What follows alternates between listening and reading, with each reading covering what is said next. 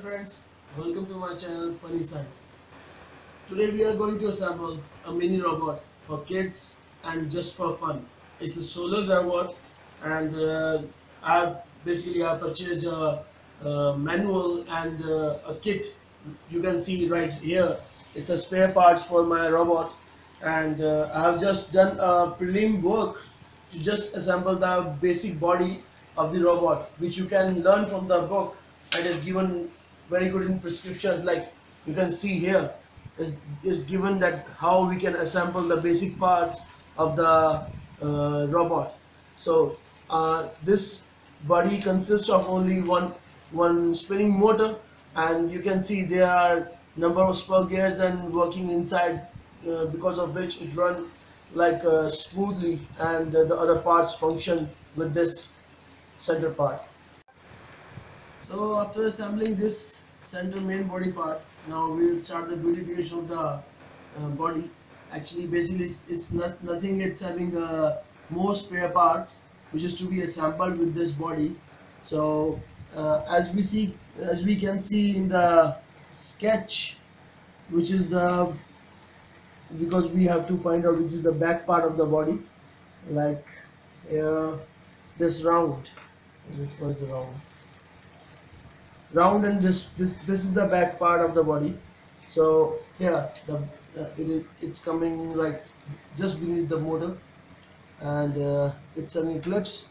We just fit this with the clips and try to save the wire. So it fits like this, and the front body part will come and fits like this.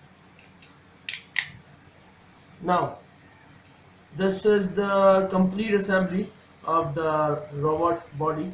Now we'll be just fixing the neck of the robot. Here I have just assembled this. It's a single unit. It comes with the neck attachment, that's all, and we'll fix this as in this is to be in the front, and it will be actually it's a tedious task.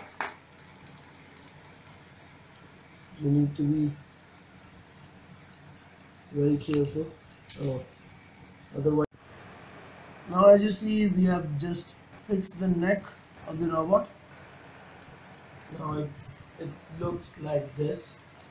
It's having a face, two eyes, and a neck. Now as you can see, there are two leads coming from the motor. This is the positive lead, which is to be connected at the back end of the head of robot, and this is a negative lead, which is to be connected to the negative end of the robot. Now this complete with the basic assembly. Now this all spare parts is need to be assembled to make a wheel bot. The name is wheel bot, and you can see it will be looking like this. Now we'll just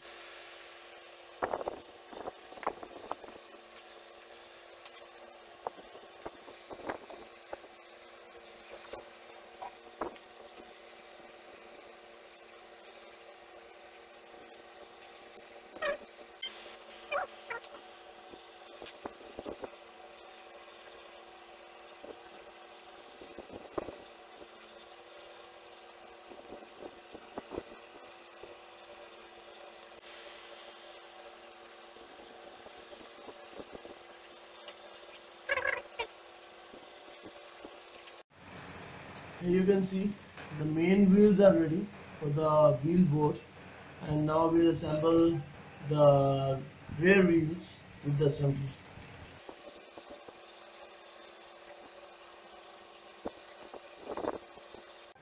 Now here you can see these are center wheels or the main wheels of the wheel board, and these are the rear or the tailing wheels of wheel board. Now we'll assemble all these four wheels with the main body of the board.